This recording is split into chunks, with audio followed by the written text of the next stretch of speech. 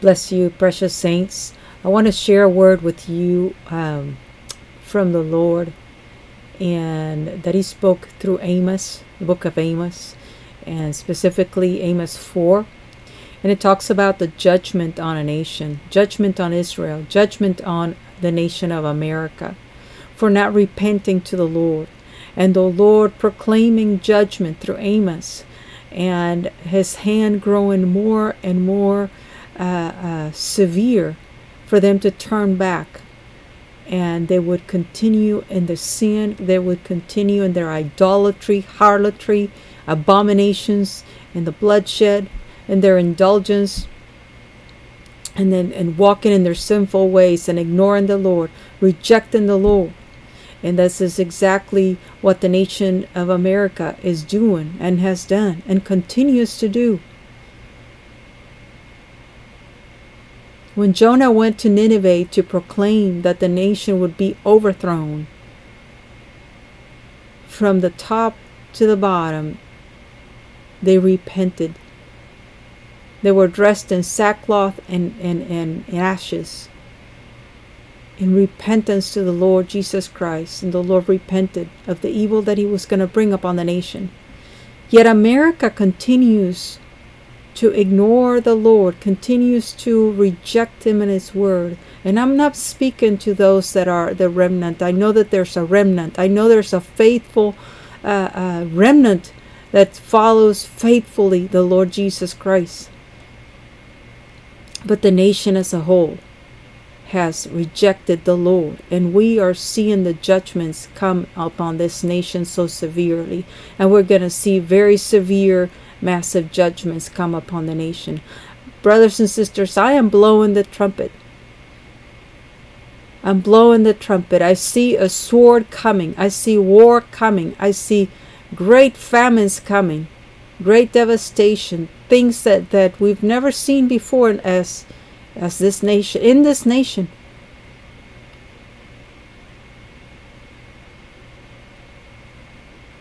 And they will surely come. And the Lord is still crying out of His love, because He brings judgment to bring man's hearts back to Him, to bring man's hearts back to the Lord, to bring us back to righteousness.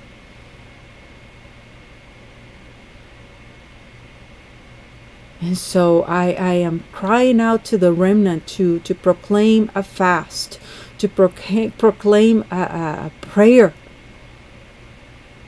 intercession.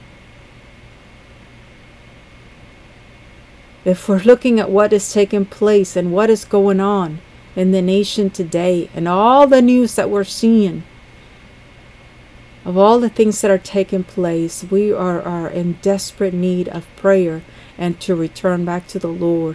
And for the warriors, the intercessors, those out there that are prayer warriors, to intercede for this nation, to call for fasting and prayer. In the mighty name of Jesus. And so I'm going to go ahead and begin and share that with you, share Amos 4 with you. And again, it's a analogy, a picture of what the nation is. What the nation is in deep, deep trouble.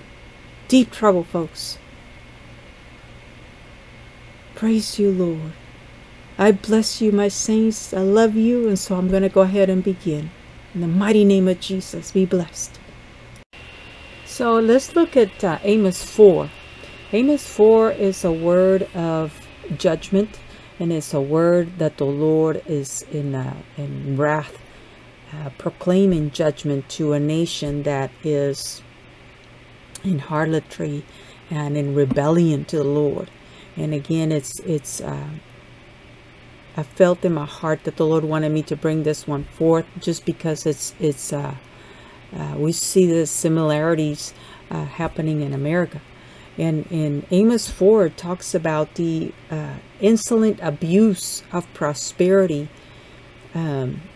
as I'm going to read next, Bashan was a place of rich soil and pasture, and the animals fed there, and they were one of the strongest and fattest.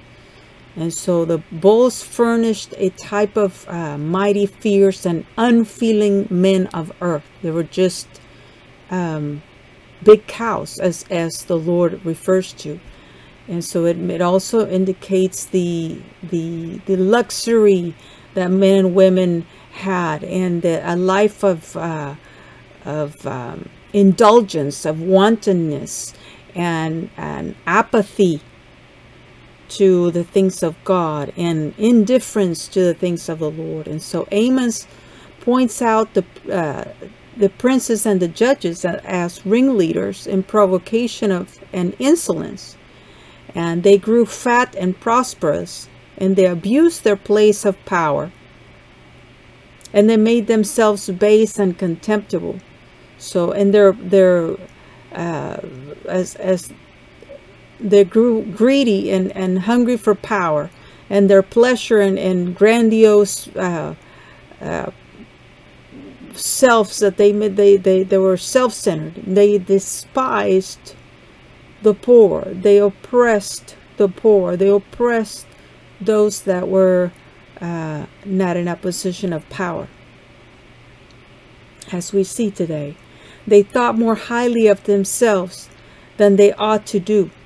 And like beasts, they found their enjoyments in self-indulgence and luxury and power and oppressing the poor, just as we see today throughout the world. It's not just America.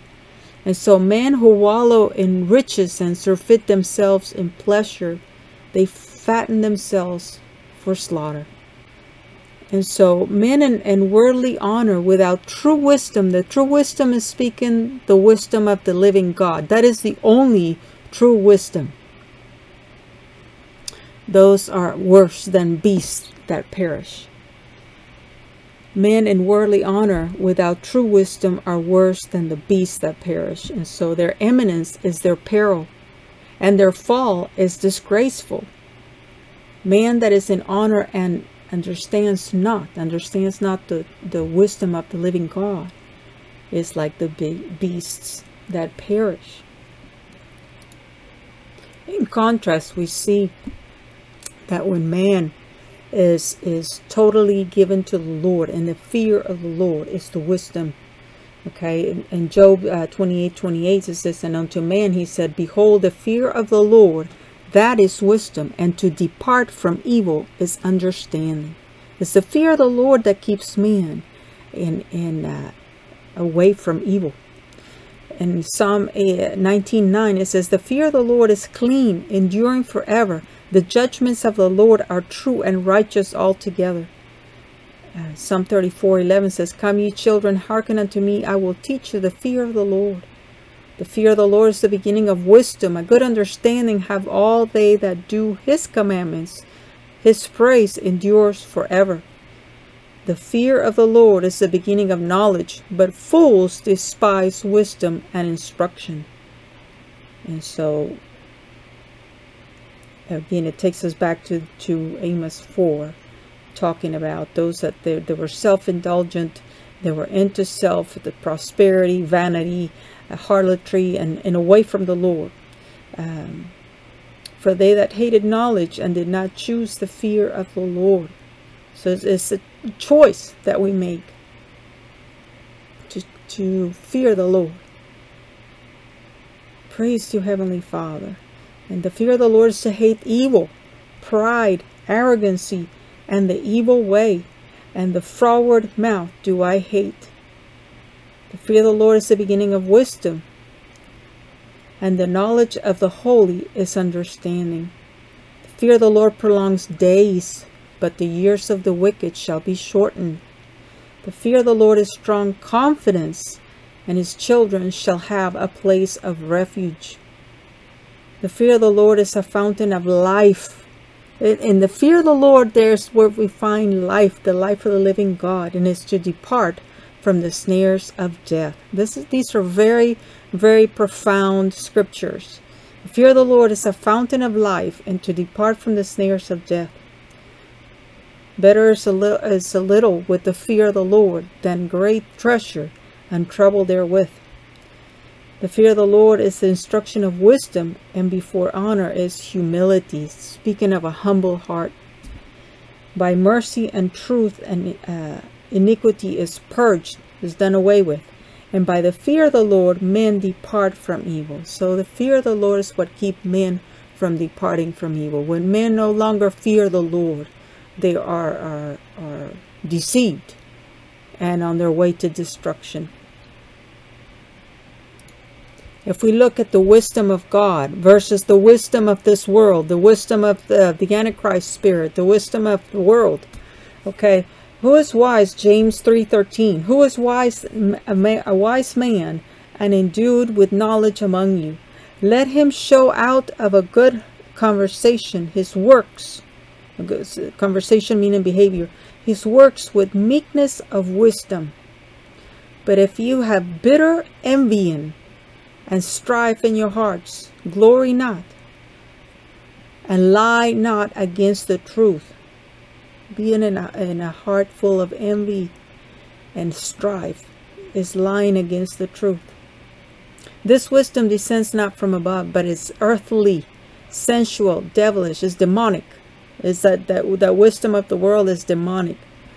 For where envying and strife is, there is confusion and every evil work. So it's totally demonic, the wisdom of the world. But the wisdom that is from above, the wisdom from the Lord Jesus Christ, is first pure, peaceable, gentle, and easy to be entreated, full of mercy and good fruits, without partiality and without hypocrisy. And the fruit of righteousness is sown in peace, and them that make peace. And so we're seeing the difference in the wisdom of the world and the wisdom of God, and the fruits of the wisdom of God, what they produce. Okay, they're always in peace. They're sown in peace and in love and in faith and all these things. There's without hypocrisy. It's with a heart that is clean and pure before the Lord. And so let's go ahead and go back to Amos 4 where we were. So going back to Amos 4, so it says, hear this word, you kine of Bashan. Kine is speaking of cows. Okay, so I just made the analogy, or the explaining of how the cows grew in Bashan and they were so strong. And so you kine of Bashan, that are in the mountain of Samaria, which oppress the poor, which crush the needy, which say to their masters, bring and let us drink. So they are oppressing the needy. They are there is no justice, there's no truth, as we see today in this nation. And they're oppressing the poor. They're oppressing those that are bringing forth the word of the Lord, those that are speaking the truth. Okay, but yet they're saying, let us drink, keep bringing on the indulgence and all the abominations that are being done before the Lord. The Lord God has sworn by his holiness, that lo, the day shall come upon you, that he will take you away with hooks, and your posterity with fish hooks. Okay, so this is speaking of a severe judgment. And you shall go out at the breaches, every cow at that which is before her, and you shall cast them into the palace, saith the Lord. Come to Bethel. Bethel was a place of worship that had turned into an abomination, idolatry. It says, come to Bethel and transgress. And we see that today in many of the so-called houses of God that have turned into a den of thieves, and just they're preaching doctrines of devils and leading the people astray. They're scattering the people and leading them away from the Lord. And so come to Bethel and transgress, and at Gilgal multiply transgression, and bring your sacrifices every morning, and your tithes after 3 years.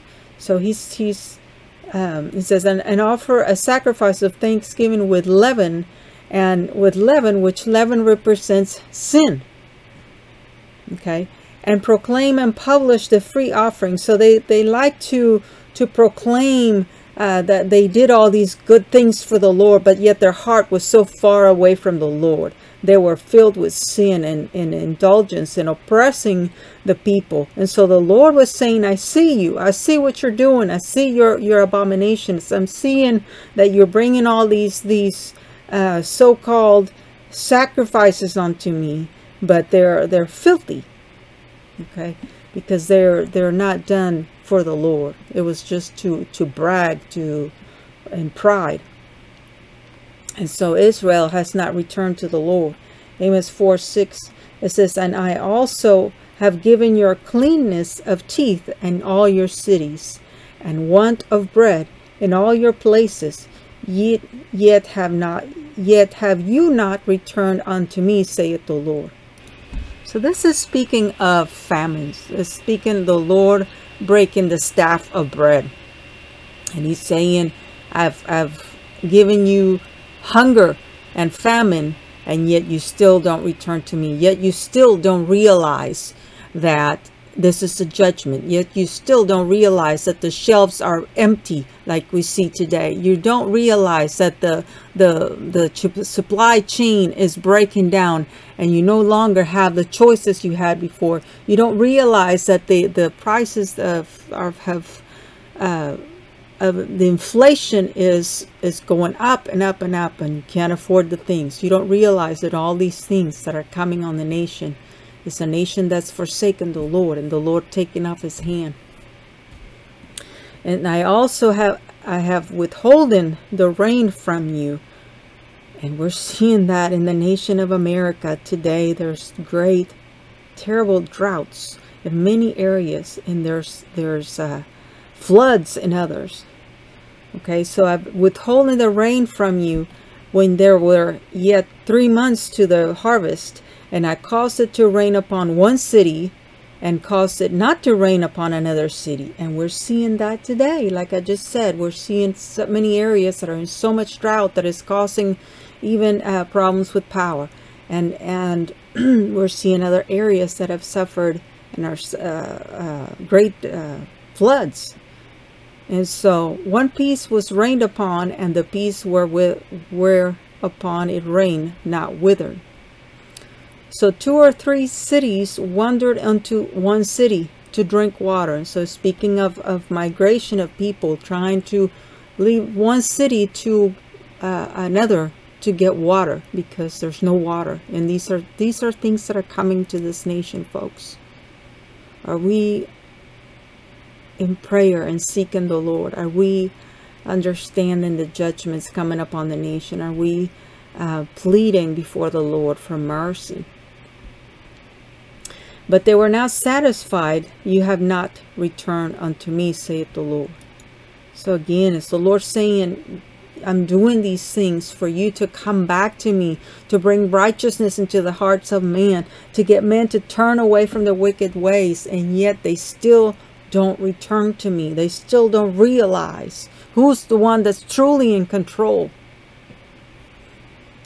And so I have smitten you with blasting and mildew, when your gardens and your vineyards and your fig trees and your olive trees increase, the palm worm devoured them, yet you have not returned unto me. We've seen that as well. We've seen the praise you, Lord, the locusts attacking the agriculture in many areas of this world, and plagues and things that affect the food supply. And yet people continue in rebellion.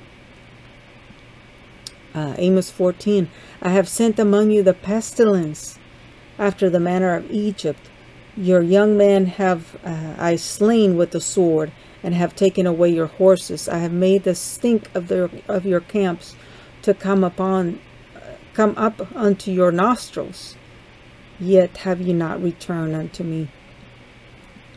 And so we're seeing things done to the world today that are being used as tools to advance an agenda of Revelation 13. As the Lord told us in his word, that all these things would come to pass. And we're seeing it unfold before our eyes. We're seeing Revelation 13 rise up before our eyes. We're seeing the oppression, the taking away of freedoms. And so I have overthrown some of you as God overthrew Sodom and Gomorrah, and yet and you were as firebrand plucked out of the burning, yet you have not returned unto me, saith the Lord. Therefore thus will I do unto thee, O Israel, and because I will do this unto thee, prepare to meet your God, O Israel. Prepare to meet your God. These are very profound words.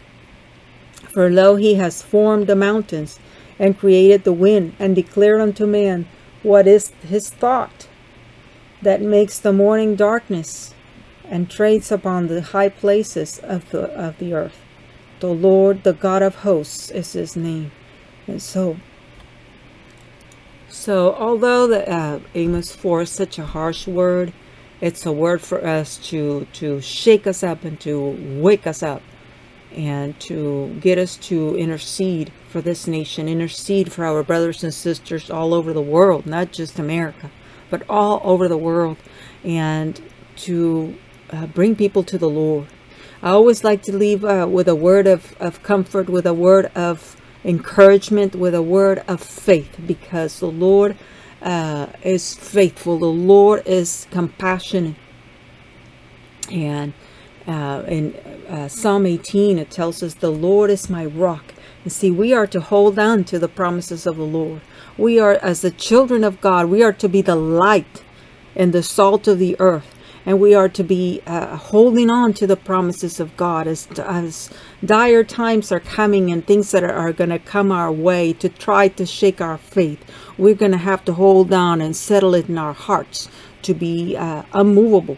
Okay, and so Psalm 18, for example, it says, the Lord is my rock, and he is our rock. He's our fortress. He's our deliverer. He's my God. He's your God.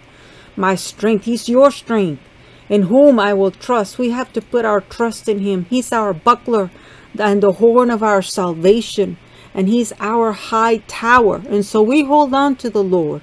We put our faith and our trust fully in the Lord, just like Shadrach, Meshach, and Abednego, that through the fire, as they were prosecuted, as they were oppressed to conform with the beast system, they stood strong and faithful to the living God. And so I will call upon the Lord, who is worthy to be praised. He's the only one worthy. So shall I be saved from mine enemies. Psalm 36. Praise you, Lord. How precious is your steadfast love. Psalms 36:5, it says, thy mercy, O Lord, is in the heavens, and thy faithfulness reaches unto the clouds. Thy righteousness is like the great mountains. Thy judgments are great deep, O Lord. Thou preserves man and beast. And he does. How excellent is your loving kindness, O God. How excellent is his loving kindness towards his children. He loves us so deeply. Therefore, the children of man put their trust under the shadow of your wings. These are the things that we hold on to. His promises, his word. We stand on his word. We stand on his truth. He is the truth. They shall be abundantly satisfied with the fatness of thy house, and thou shalt make them drink of the river of thy pleasures, of the pleasures of the Lord. For with thee is the fountain of life. In thy light shall we see light. We only see light through his light, his word, his truth. He is the light. O continue thy loving kindness unto them that know thee, that know you, and thy righteousness to the upright in heart. In Daniel 11, I believe it's 32, it talks about those that know their God, those that know his truth, his word, his ways, his precepts. Those that know God by keeping his commandments are those that are going to do great exploits. That's not in the future. The great exploits are now. The great works for the Lord are now. We're doing them now. We have to speak up for the Lord now. my precious brothers and sisters. Psalm 36:10, continue thy loving kindness unto them that know thee, and thy righteousness to the upright in heart. Let not the foot of pride come against me. And we pray that over our lives, that the foot of pride would not come against us, and let not the hand of the wicked remove me. They are the workers of iniquity, fallen. They are cast down and shall not be able to rise. And so I leave you with a word of hope and the promises of God. The judgments, as I've said, are coming. And it's not that I'm saying it, it's that God is saying them. God has put it in His word. And it's for us to wake up, for us to come back to the Lord as we're seeing harsh things coming. Jeremiah was in the middle of judgments as they happen, and he went through great trials. He was the weeping prophet, because he wept and grieved for his nation, and he cried out to his nation. He proclaimed judgments to his nation, and they would not listen, and judgments came, and he went through it with them. And so we will go through it. We're going to go through hard times, and we need to be prepared. We need to have our hearts settled. Okay, and so I bless you. I love you, my precious saints. And I pray this word touches you. I pray that it blesses your heart, and that it causes us to seek the Lord in a 100%. That it causes us to repent and be humble, to live a holy life, and to be about our Father's business. I bless you until soon again, Lord willing. Be blessed. In Jesus' name.